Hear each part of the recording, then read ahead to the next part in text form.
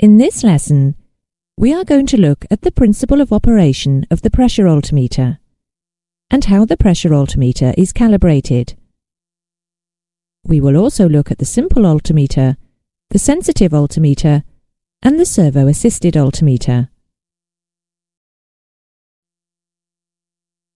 The pressure altimeter can be thought of as a pressure gauge, which senses change in static air pressure, and by means of calibration, expresses the change of static air pressure as a change in altitude. So in order to appreciate how the altimeter works, we first have to look at the atmosphere and how altitude affects static air pressure. In the atmosphere which surrounds the Earth, the static air pressure experienced at any point will depend on the weight of the air above that point. If we imagine a column of air extending vertically upwards from the Earth's surface to the outer limits of the atmosphere, it will be clear that the higher up the column we climb, the shorter the column of air above us becomes, and so the weight of air above us reduces. In other words, the greater the height, the lower the pressure. By measuring pressure, the altimeter measures height or altitude. Unfortunately, the relationship between pressure and altitude is not linear. Additionally, high and low pressure weather systems can produce significant air pressure changes for any given altitude. If we look at the isobar chart shown here, we can see that if we were to travel from the UK to Iceland at mean sea level, the air pressure above us will change from around 1036 millibars or hectopascals to approximately 996 millibars or hectopascals. The matter is further complicated because the rate at which temperature changes within the air will vary considerably, and this affects the air pressure also.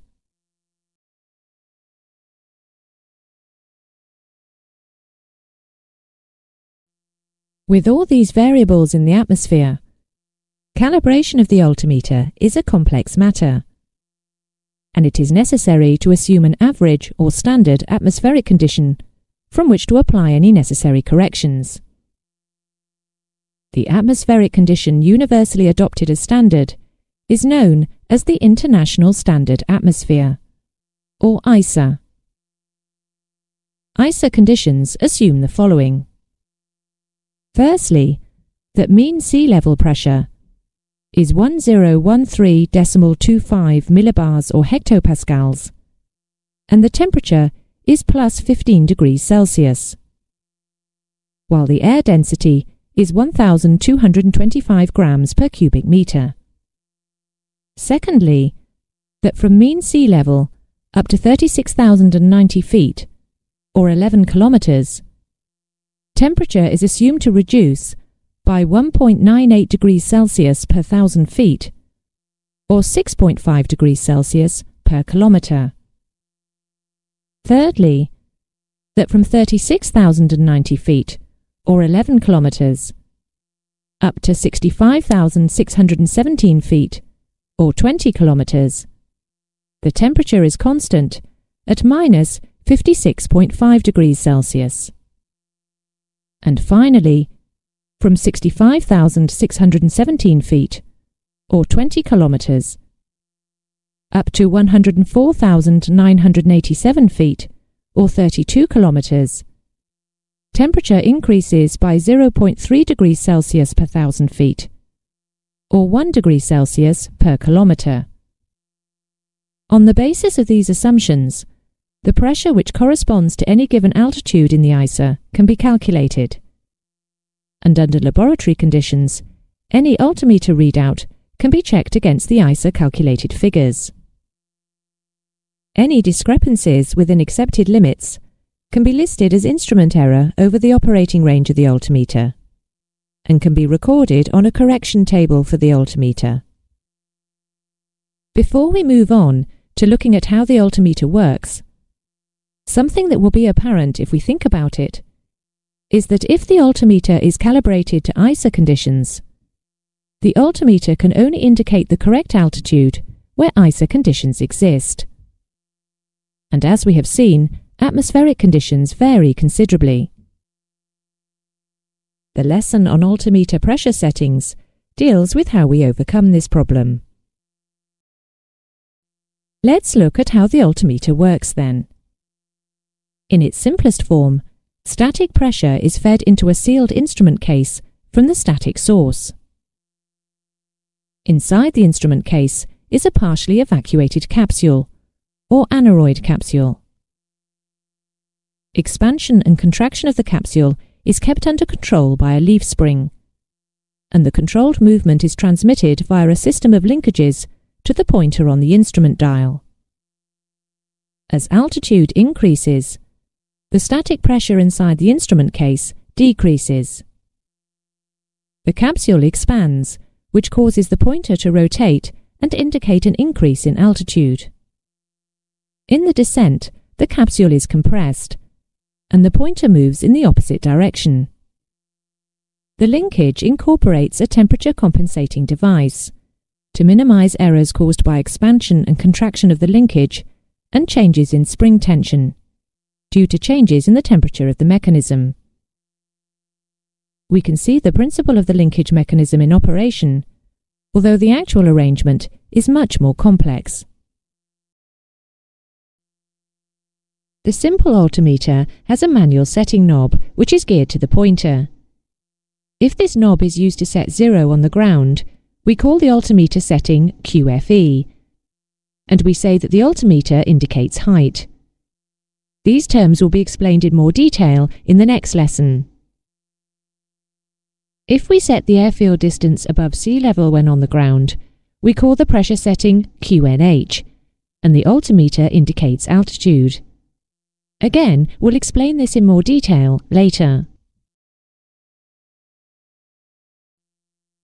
The sensitive altimeter uses essentially the same principle of operation as the simple altimeter, but incorporates some additional refinements. The single aneroid capsule of the simple altimeter is replaced with a bank of 2 or sometimes 3 aneroid capsules. We can see 2 capsules represented diagrammatically here. The combination of capsules gives increased movement for changes in pressure, and this makes the instrument more sensitive to small changes in altitude. Accuracy is also improved by the use of jeweled bearings in the mechanical linkages, which reduces friction. As with the simple altimeter, a temperature compensating device is incorporated, which minimizes the errors caused by expansion and contraction in the linkages. Some sensitive altimeters incorporate vibrators, which help overcome friction and the inertia of the mechanical linkages. This assists in giving a faster response rate to altitude change. Looking at the sensitive altimeters illustrated on the screen, we can see that the more sophisticated mechanism of the sensitive altimeter enables the use of 3 pointers on the instrument dial. 1 pointer for tens of thousands of feet, 1 for thousands, and 1 for hundreds of feet. While this may initially be seen as advantageous, there is a major shortcoming here, in that the 3-pointer system is easy to misread. Both the altimeters shown here are actually indicating 24,100 feet. If we look at the sensitive altimeter to the far right now, we can see that in this version of the instrument, a much clearer display is achieved by substituting 2 of the 3 pointers with a digital altitude readout. A single pointer is retained to indicate 1,000 feet per revolution, and to provide a valuable indication of the rate of altitude change. This altimeter is also indicating 24,100 feet. Move the aircraft up and down and observe the different indications of altitude.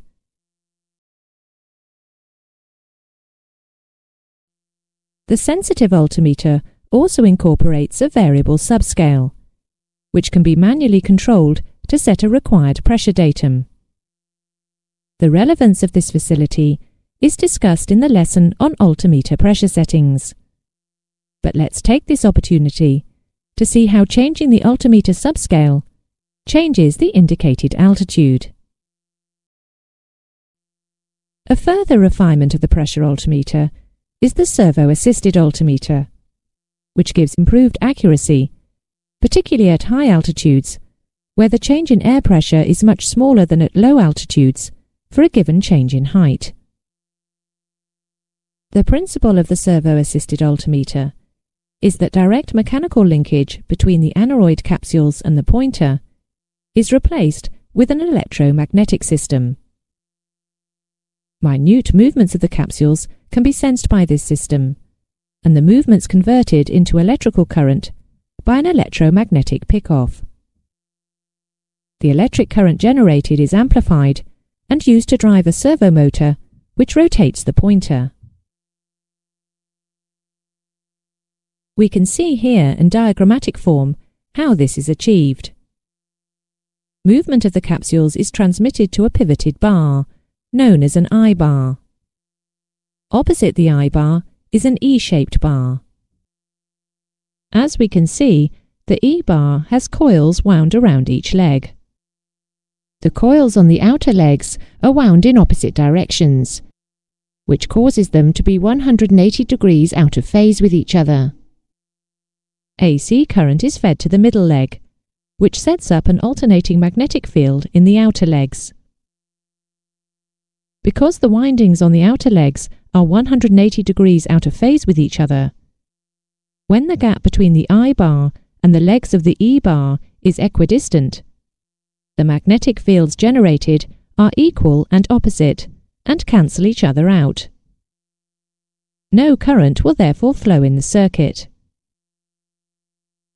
When the capsules expand or contract with changes in altitude, they move the I-bar on its pivot, and the gap between the I-bar and E-bar will change. This causes an imbalance in the magnetic fields, and an electrical current will flow in the circuit. The current is amplified and fed to the servo motor, which drives the pointer. A worm drive and cam mechanism realigns the I-bar with the E-bar. Once realigned, equilibrium is restored, and the altimeter indicates the correct altitude. In practice, the E-bar movement and the realignment can be considered to be a single continuous process. To recap then, we can say that the advantage of the servo-assisted altimeter are that it gives improved accuracy, particularly at higher altitudes. Additional advantages are that friction and manufacturing imperfections in the mechanical gearing of a conventional altimeter are reduced, and altitude sensing in electrical form is available as a central source of information for digital readouts and systems, such as autopilot, flight data recorder, and altitude warnings. This concludes the lesson. A summary of the main points to consider from the lesson follows. The pressure altimeter senses change in static pressure, and by means of calibration expresses the change in static air pressure as a change in altitude. The greater the altitude, the lower the air pressure. High and low pressure weather systems produce air pressure changes at any altitude. An adopted standard atmospheric condition is required in order to calibrate the altimeter.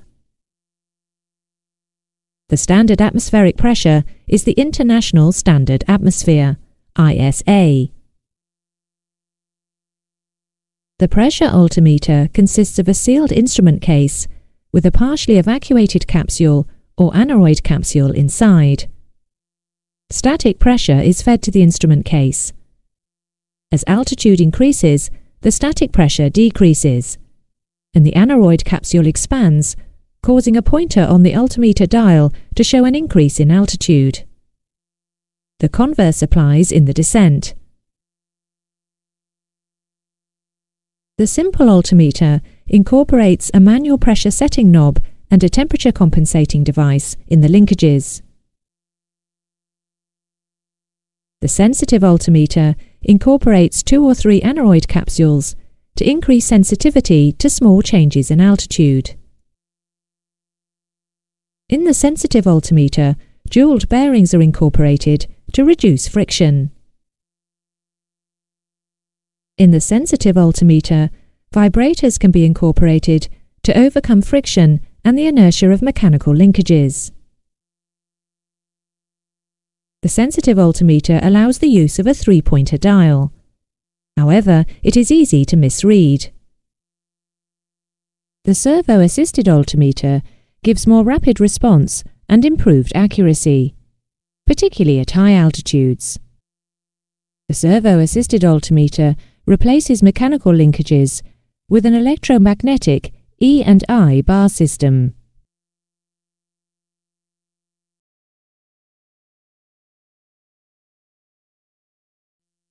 In this lesson, we are going to remind ourselves of the basic principle behind the pressure altimeter, and to appreciate its limitations as a measure of vertical distance. We will also look at altimeter settings, and the reasons for using one rather than another. First, let's start with some basic definitions, so that we use the correct terminology. Altitude, when used on its own, without any qualifying prefix, such as density altitude or pressure altitude, means the vertical distance of a movable object above mean sea level. Sometimes it can be referred to as true altitude, in which case it means just the same thing as altitude on its own. Elevation uses the same datum as altitude, but the difference is that elevation is the vertical distance of a fixed object above mean sea level. By fixed object, we normally mean the ground. Therefore, elevation in this case is referring to the vertical distance of this runway above the sea. Elevations can be negative. Amsterdam Schiphol Airport, for instance, is 11 feet below mean sea level, and so has an elevation of -11. However, elevations do not have to refer to the ground. The top of this control tower has an elevation which will be the elevation of the ground on which it is built, plus the extra distance to the top. This leads on to the next definition, which is height. Height is the vertical distance of an object above a fixed datum. In this example, the aircraft has a height above the airport underneath it. Height is always less than altitude unless the elevation is negative. However, height can refer to either movable objects, such as aircraft, or fixed objects, such as this control tower. A tall obstruction, such as a TV mast, can be quoted both as a height above the ground on which it stands and an elevation above mean sea level. Where height refers to vertical distance of an aircraft, it does not have to be with reference to the ground. For instance, we might be interested in the aircraft's height above the top of a tower. Flight level is something different. Flight level is also known as pressure altitude. It is a pressure difference between that experienced by an aircraft and a datum pressure level of 1013 hectopascals. It is converted using the ISA-atmosphere relationship and expressed in feet. But it is a pressure relationship, and its true vertical distance will vary according to the temperature at the time. Under ISA conditions, that true vertical distance will be the same as the flight level or pressure altitude. Now let's consider the principle on which the altimeter works. We assume an ISA atmosphere with a pressure of 1013 hectopascals at mean sea level. If it is an ISA atmosphere, 10,000 feet will occur at a pressure of approximately 700 hectopascals. 20,000 will be at 450. And 30,000 feet will have a pressure of about 300 hectopascals. These numbers have been rounded slightly, but they are very close to the actual altitudes at which these pressures occur. But remember, these pressures will only be found at these levels on an ISA day. However, it would be very unusual to have a day which is exactly the same as the ISA atmosphere when you fly. This standard atmosphere is an average for all the regions in the world, from tropical to polar, and all the seasons of the year, hot or cold. Therefore, the altimeter is extremely unlikely to read your true altitude. This may be for one or two reasons. Firstly, even if the temperature distribution as you climbed were precisely as specified in ISA, the sea level pressure might not be 1013 hectopascals. Sea level pressure usually varies between about 950 and 1050 hectopascals, and is seldom the same from day to day. It often changes from hour to hour. So, if the sea level pressure were, say, 970, all the contour lines would move down together like this. And if it were higher than 1013, they would all move together upwards like this. We can solve this problem by altering the subscale setting of our altimeter, so that the instrument is reset to read 0 for the mean sea level pressure at the time. If the airport were at sea level and the sea level pressure were 995, this is what we must do. If we fail to do so, we have an error, which is given the name barometric error. Now suppose that we don't have this problem. Assume that the sea level pressure is 1013 on a particular day, but this time the temperature changes. Warm air will expand, and the effect is that the contour layers concertina outwards. Alternatively, on a cold day, the layers close together, and any given pressure level is found at a lower altitude. Therefore, if we wish our altimeter to indicate true altitude, we must make an allowance for the temperature difference from ISA. This error cannot be corrected on the instrument itself. We allow for it by using calculations or tables. If we fail to do so, we have an error, which is given the name temperature error.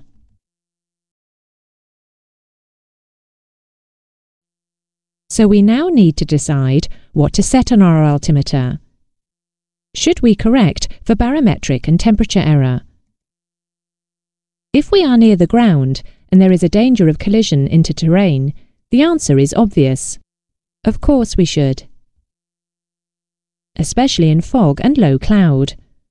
The vertical distance of hills, mountains, ridges and tall structures is given as an elevation on our maps. We need to know our true altitude in order to ensure safe clearance. We must make sea level our datum by setting the subscale correctly. And if the temperature deviation from ISA is significant enough to make a difference, we must correct for temperature error. But what if we are high enough to be in no danger from terrain? In this case, it is more important to avoid colliding with other aircraft. We require vertical separation. This aircraft could be told to fly at 7,000 feet, whilst this one is told to fly at 8,000 feet. However, suppose that one aircraft has corrected for barometric and temperature error at a departure airport, where the sea level pressure and the temperature are lower than when they meet, and has not altered it since. His true altitude will be here.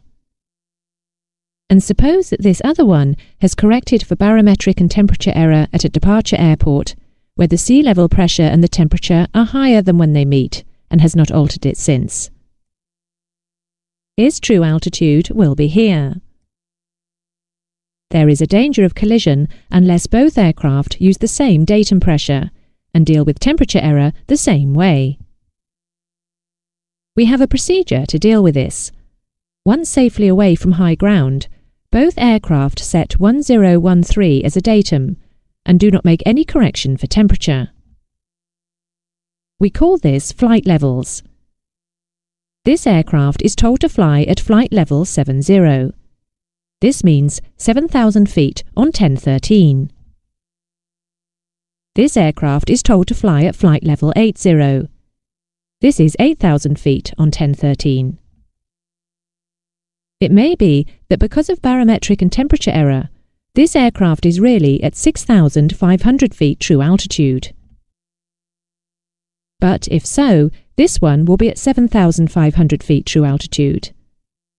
They are in the same part of the sky and are experiencing identical barometric and temperature errors. They will still have 1,000 feet vertical separation. Their true altitude doesn't matter, as long as there is no danger of either of them hitting the ground. Because of differing requirements at different stages of flight, there are 3 main altimeter settings in use. These are called QFE, QNH, and standard pressure setting, or sometimes simply 1013. These 3-letter groups starting with Q come from a code used for Morse messages.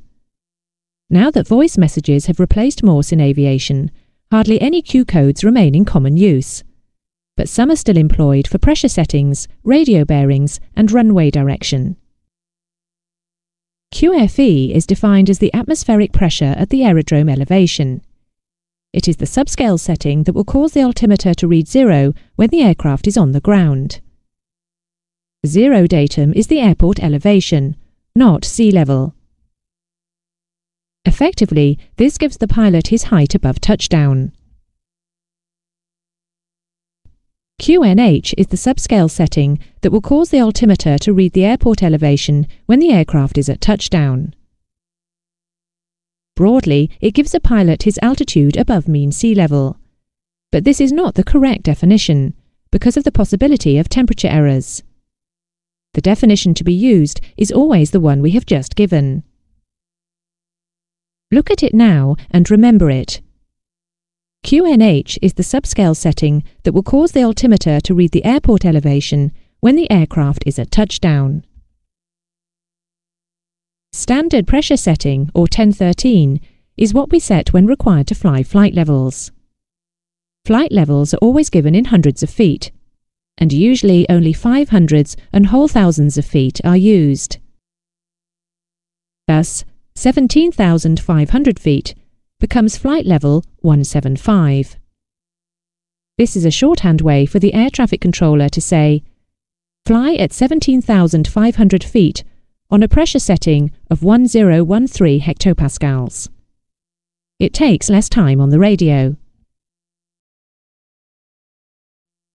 QFE is used for most PPL training.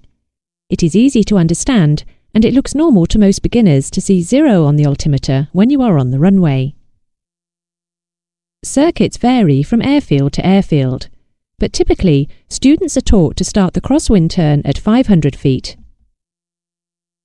fly the downwind leg at 1,000 feet, lose some height in the turn to begin the base leg at 800 feet, and start the final turn at 600 feet. If the airfield elevation is, say, 270 feet, it is easier to remember these numbers than the QNH equivalent of 770, 1270,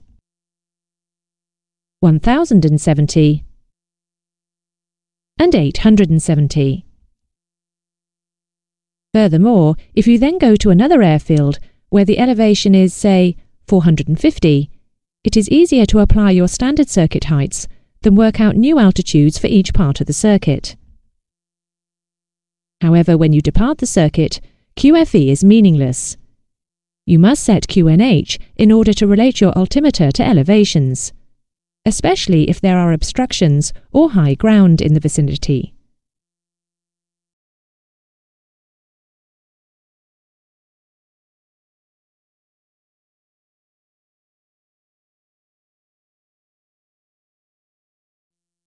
QNH is used by airline pilots. Airline pilots do not always use the same airfield, and therefore expect to have to familiarize themselves on each flight with the altitudes to be flown on the approach. This is normally done just before top of descent. At a quiet moment, a few minutes before the letdown is expected, the pilots hold a short intercom briefing, when they look at the approach chart and agree the procedures that they will use. This is a typical approach chart. This one is for the ILS to runway 08 left. At Munich, Note that the touchdown elevation of 08 left is 1,467 feet. This is a plan view of the approach. Here is the runway. Note that the final approach starts at 12 nautical miles DME range from the Delta Mike November. DME means distance measuring equipment. It gives the pilot a range from a ground beacon. Note that we pass over the locator, also known as the Munich Mike November Echo, at 4.7 nautical miles DME range from the Delta Mike November. We also pass over a facility called the middle marker.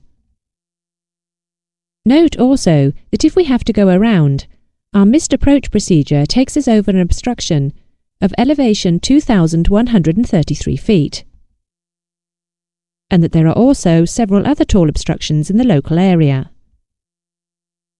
Now let's look at the final part of the approach in profile. Here is the final approach fix at 12 miles DME. The required altitude is shown as 5,000 feet QNH. Or you could fly a height of 3,533 on QFE. The difference is the elevation of 1,467. As you pass the locator at 4.7 miles DME, you should be at 2,680 feet QNH, or 1,213 feet QFE. When we get to the middle marker, we should be 0.6 of a mile from the runway. This is the warning that we are very close to our decision point, which can either be given as a decision altitude or as a decision height. If at the decision altitude we can't see the runway, or at least 2 bars of crossbar lighting because of low cloud or fog, we have to go around and follow the missed approach procedure. If you remember, it took us over a high obstruction, which we won't be able to see if we are in cloud or fog. We must be on QNH to know that we are clear of it. As part of the go-around procedure, we will carry out the after takeoff checks. These include setting climb power, raising the gear, setting the flaps as required, and several others to get the aircraft into a cruise rather than a landing configuration. They are vital to safe flight.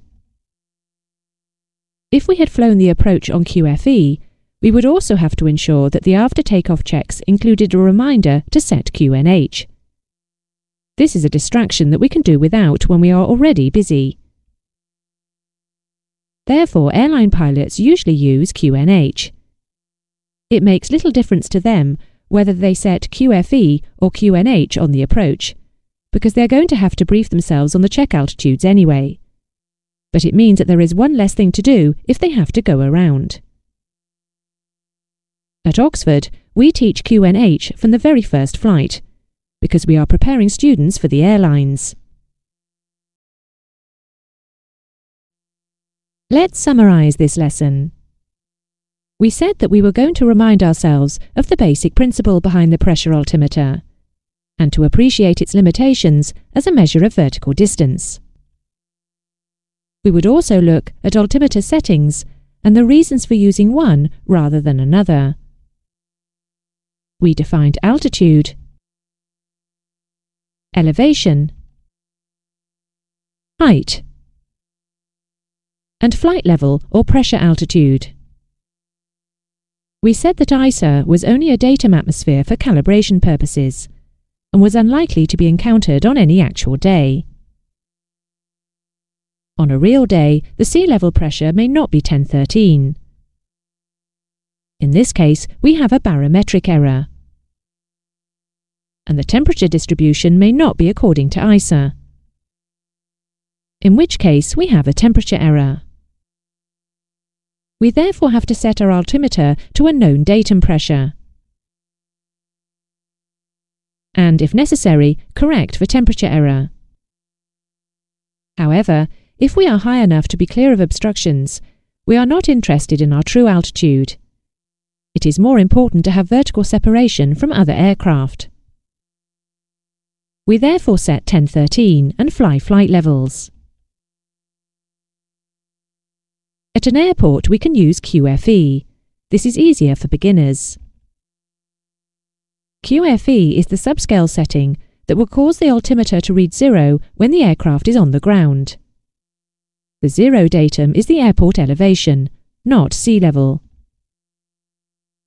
We can also use QNH. This is generally used by airline pilots. QNH is the subscale setting that will cause the altimeter to read the airport elevation when the aircraft is at touchdown. It is also usually very close to altitude above mean sea level, but this is not the correct definition because of the possibility of temperature errors.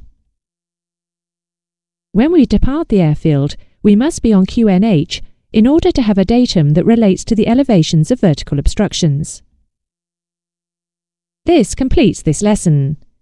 We shall go on to consider the procedures for changing our altimeter settings in the next lesson.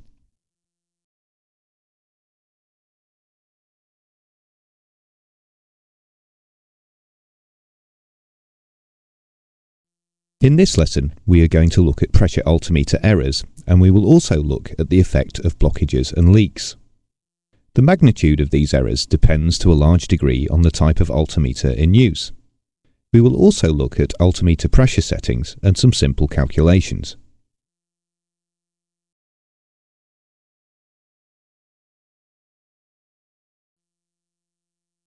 The first error to consider is instrument error. Manufacturing imperfections and friction in the mechanical linkages cause errors throughout the operating range of the altimeter. Errors are kept as small as possible by adjustments within the instrument, and the calibration process ensures that errors are within permitted tolerances. With the simple and sensitive altimeter, however, the error increases with altitude as the sensitivity of the instrument becomes more significant at high altitude.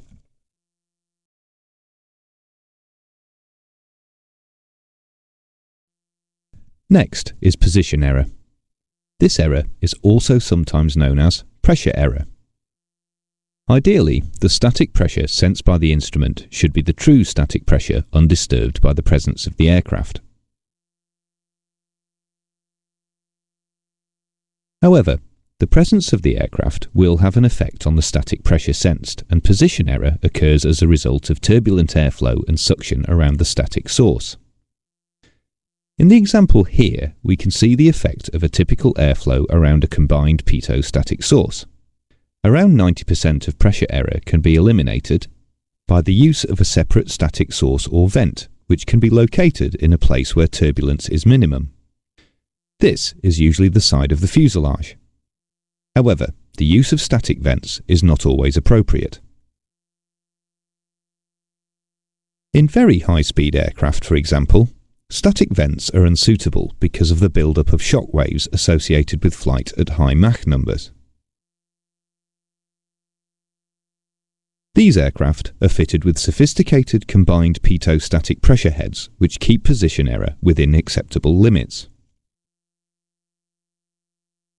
Instrument error can be established by workshop measurement, and pressure error by flight trials, and a calibration card is placed beside the altimeter.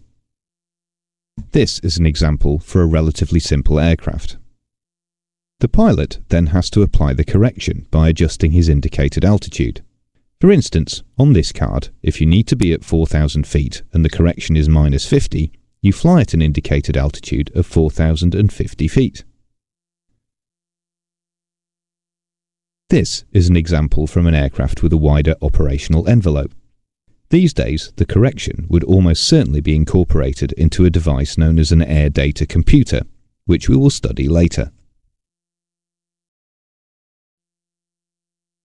The next to consider is maneuver-induced error. Again, this error is related to the source of the static pressure and is caused by short-term fluctuations in pressure at the static source. In low-speed aircraft fitted with a combined pitot-static probe, maneuver-induced error is most significant during pitch changes. In aircraft fitted with static vents, it is more significant in yaw, but even so, this is not a very large error.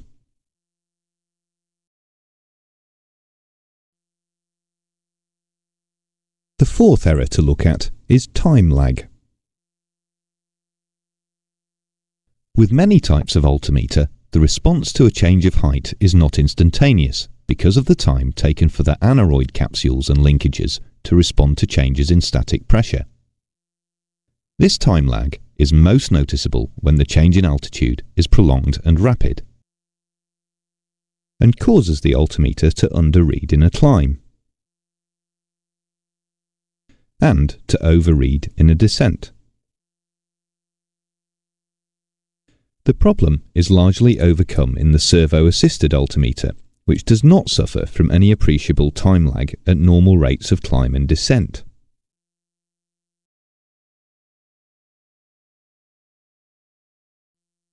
The errors we have looked at so far arise from the design and construction of the altimeter and the pressure sensing system.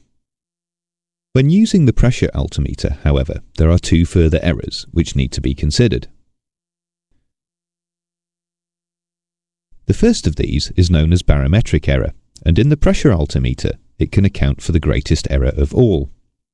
Barometric error is straightforward to understand, provided we remember that the pressure altimeter is actually sensing static air pressure, which is expressed as altitude according to the pressure lapse rate of the ISA atmosphere. Let's assume that pressure at the airfield's elevation of 275 feet is 995.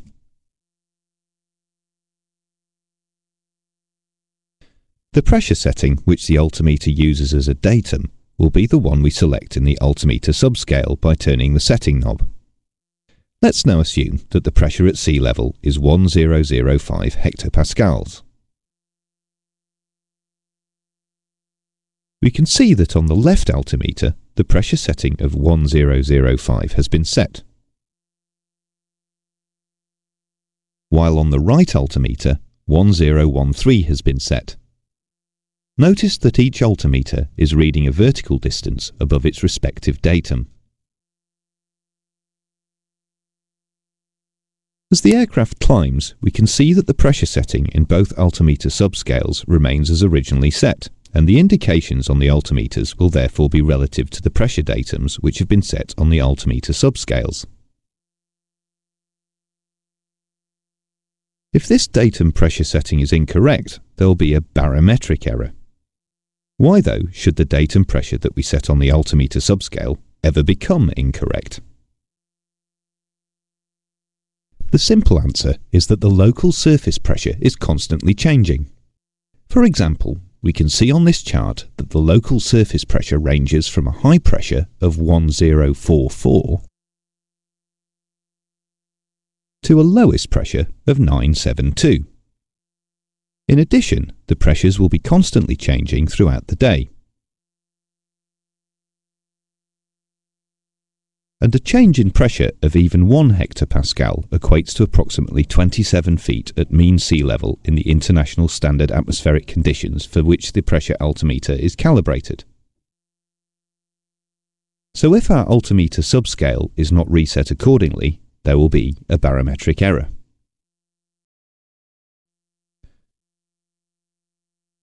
Let's see how barometric error can have a substantial effect on our actual altitude.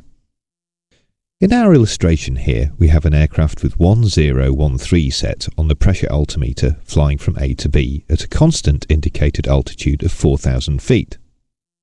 We can see that when the aircraft arrives at B, the indicated altitude and the true altitude are both 4,000 feet. Now let's see the effect of barometric error if we fly at a constant indicated altitude of 4,000 feet from A to B while the atmospheric pressure is changing.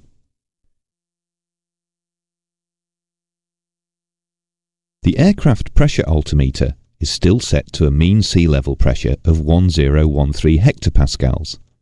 But let us say that as we fly from A to B, the atmospheric pressure at mean sea level drops to 1003 hectopascals. For ease of calculation, let's assume a 1 hectopascal change in pressure equals 30 feet. When the aircraft arrives at B, the aircraft's indicated altitude still shows 4,000 feet, but look what has happened to the aircraft's true altitude. It is now only 3,700 feet. You can see what may happen, therefore, if the atmospheric pressure continues to fall and the altimeter pressure setting is not updated accordingly, especially in cloud or fog. Always remember that when flying towards an area of lower pressure than that set on the pressure altimeter, the altimeter will overread. Maintaining a constant indicated altitude will therefore result in the true altitude decreasing.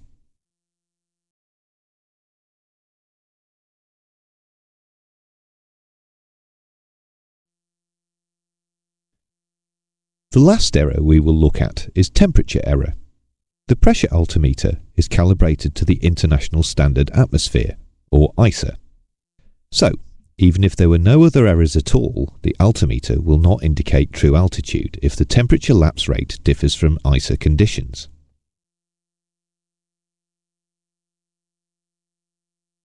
ISA conditions specify a temperature lapse rate of 1.98 degrees Celsius per 1,000 feet up to 36,090 feet or 11 kilometers. Unfortunately, the actual temperature conditions rarely coincide with these standard conditions, and there is therefore a temperature error to consider. Let's look diagrammatically at the effect of temperature error on the altimeter reading when flying through air which is varying from ISA conditions. Let's start by drawing lines of constant pressure and equate those pressures with altitude. If we now put an area of warm air on the right and an area of cold air on the left, we can see that the pressure levels expand in the warm air and contract in the cold air. Let's now fly an aircraft from the right to the area on the left at a constant indicated altitude. To achieve a constant indicated altitude, the pressure sensed by the altimeter must not change. In other words, we must follow a pressure level. However, in doing so, we are inadvertently following a pressure level which is actually descending, so in reality we are descending also, but the altimeter is not showing this.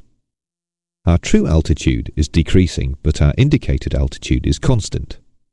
This is a dangerous situation.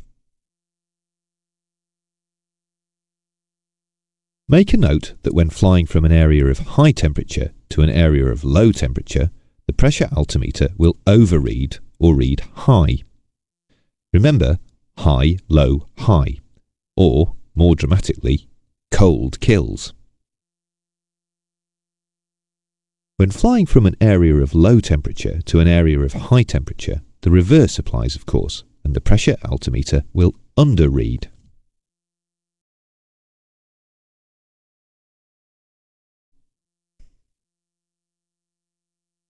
There are three main methods of establishing temperature error so that we can work out a safe indicated altitude in order to ensure that we are at or above a required true altitude. The first is a calculation based on a formula. The second is the navigation computer. And we can also use tables, particularly for the decision height or decision altitude case. Let's look at the formula method first. We'll assume that we have the correct Q and H set. Our indicated altitude is 20,000 feet and the temperature at that altitude is -35. The first thing that we have to do is work out what the ISA temperature should be at 20,000 feet and then find the ISA deviation. Click to go on when you've done it.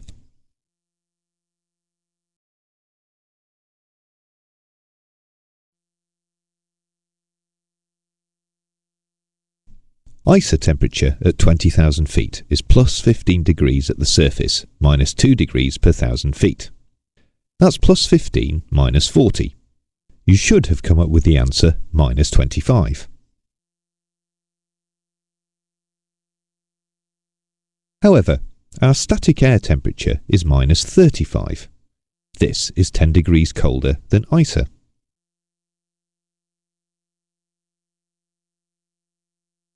We can now substitute into our formula. It says that true altitude equals indicated altitude plus, open bracket, ISA deviation times 4 feet per 1,000 feet times the indicated altitude, close brackets. Our indicated altitude is 20,000 feet. And the ISA deviation is -10. The part in the brackets comes to -10 times 20 lots of 4. That's -10 times 80. So that's 20,000 minus 800. The true altitude is 19,200 feet. This corresponds to what you would expect. The column of air is 10 degrees colder than ISA. This means that it is denser air. Therefore, the pressure reduces more rapidly than ISA as you climb through the atmosphere because there are fewer feet to a hectopascal with denser air. So you'll pass through the required number of hectopascals to give an indication of 20,000 feet in less than 20,000 feet of true altitude. Now let's look at the navigation computer method. For this one, you don't need to work out the ISA deviation. You enter the computer with the static air temperature at your indicated altitude. We carry out the calculation using the altitude window. In the altitude window, align 20,000 feet with the static air temperature of -35. There is only one place where this can happen, so by doing this you have set up a particular relationship between the inner and the outer scales. The outer scale now shows the true altitude corresponding to the indicated altitude on the inner scale. Against 20,000 feet indicated altitude on the inner scale, read off 19,200 feet true altitude on the outer scale. In any calculation, the navigation computer will be as accurate as you need, and it is quicker and easier than the formula once you get used to it. Now get your navigation computer out and repeat this scene as often as you need to. Be sure that you are completely confident with this operation before moving on. There is also the table method. This is for use with the decision height or decision altitude. Decision height or altitude is used on an instrument approach. These are usually associated with cloud or fog, where the runway may not be visible until a late stage. If we cannot see 2 bars of lead-in lighting, we cannot continue the approach. The point at which we make that decision can be either a height or an altitude and, except for aircraft equipped with auto-land, is based on the pressure altimeter. Suppose that our decision height is 400 feet. Assume a temperature of -40. At sea level, that's 55 degrees colder than ISA. It will make a difference even with a low vertical distance. Look in the table where -40 meets 400. This is a correction of 80 feet. So we must use an indicated decision height of 480 feet. We'll now summarise these errors. We have instrument error, pressure error, manoeuvre-induced error, and lag. The first two can be established by workshop measurement and flight trials, and a calibration card is placed beside the altimeter. The pilot then has to apply the correction by adjusting his indicated altitude. For instance, if you need to be at 3,000 feet and the correction is -80, you fly an indicated altitude of 3,080 feet. There is not much we can do about manoeuvre-induced error or lag except to be aware of it and not rely on the altimeter for an accurate reading when manoeuvring or in a rapid rate of climb or descent. If we correct or allow for just these 4 and set 1013 and don't apply temperature corrections, we would be flying correctly at flight levels or pressure altitude. The next two are barometric error and temperature error. These are applicable if we wish to obtain true altitude from our altimeter. To avoid barometric error, set the right QNH and keep it up to date. And if temperature errors are significant enough to correct, this can be done by using a navigation computer, the formula, or tables. This completes the summary of errors which are inherent and are part of the normal operation of the altimeter when it is serviceable. However, there are also failures of the static system to consider, which lead to an unserviceable instrument. Let's now consider what will happen to our pressure altimeter if the static source becomes blocked. At the time of the blockage, the static pressure which was present in the system will be trapped, and any changes in static pressure which subsequently occur outside the blockage will not be sensed. In other words, the blockage will cause the altimeter to freeze at that indicated altitude. It will underread in a subsequent climb and overread in any subsequent descent. How about the effect of a leak in the static line? It depends on whether it occurs in the static line outside or inside the pressure hull. If outside the pressure compartment, or if the aircraft is unpressurized, the altimeter may continue to read correctly. However, on most aircraft there is an increased pressure error which lowers the sensed static pressure. This causes the altimeter to indicate slightly high. If the leak is within the pressurized compartment, the static line will simply sense the cabin altitude.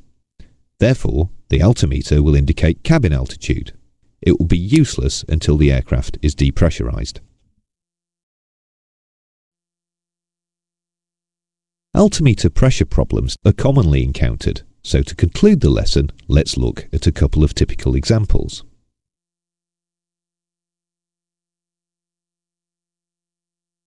The QNH is 1025 hectopascals. An aircraft is flying at 3,500 feet altitude over an airfield where the QFE is 985. Assuming 1 hectopascal equals 30 feet, what is the height of the aircraft above the airfield? Drawing a diagram often helps, so let's do that. The aircraft is in level flight at 3,500 feet on a QNH of 1025.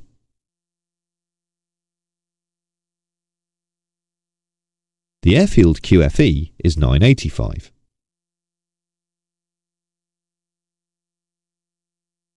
So the difference is 40 hectopascals. This is 1,200 feet if 1 hectopascal equals 30 feet. 3,500 feet minus 1,200 feet equals 2,300 feet. Let's look at another. Assuming the indicated altitude is 10,000 feet with a local QNH set and the corrected outside air temperature is minus 25 degrees Celsius, will the true altitude be more or less than the indicated value? The way to find the answer to this question is ask ourselves what would the ISO temperature be at 10,000 feet. It would be plus 15 at sea level minus 2 degrees per 1,000 feet up to 10,000 feet. In other words, plus 15 minus 20. This is minus 5 degrees Celsius. So at minus 25 degrees Celsius, which is what the question tells us, we are flying in ISO minus 20 degrees. We are therefore in colder than standard conditions. A colder temperature means that the altimeter underreads. The true altitude will be less than the indicated altitude. This concludes the lesson. A summary of the main points of the lesson follows. The pressure altimeter suffers from instrument error, position or pressure error, maneuver-induced error, time lag, barometric error, and temperature error. Instrument error results from manufacturing imperfection, friction, and wear.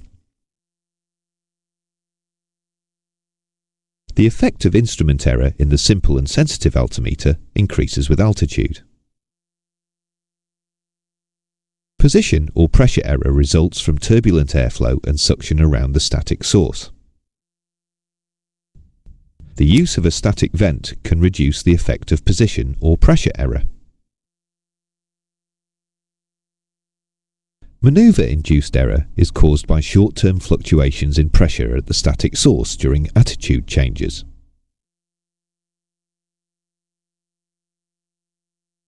Time lag causes the altimeter to underread in a climb and overread in a descent.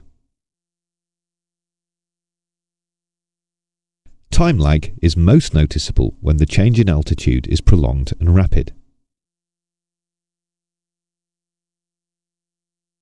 The servo-assisted altimeter does not suffer from appreciable time lag. Barometric error occurs as a result of incorrect setting or atmospheric pressure changes.